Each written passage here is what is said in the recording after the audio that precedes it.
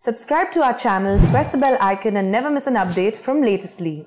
America was ripped apart by our uniquely American plague.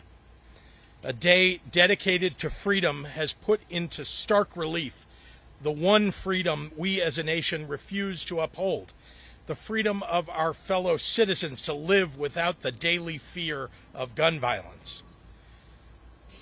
You know what I love about 4th of July? We celebrate the founding of this wonderful nation by gathering with family and friends and enjoying parades and fireworks.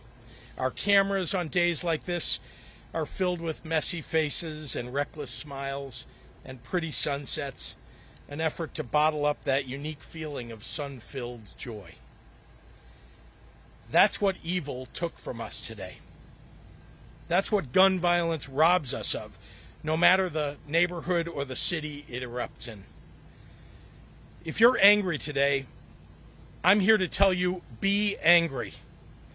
I'm furious. I'm furious that yet more innocent lives were taken by gun violence. I'm furious that their loved ones are forever broken by what took place today.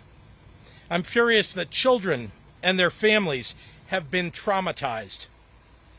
I'm furious that this is happening in communities all across Illinois and America. I'm furious because it does not have to be this way.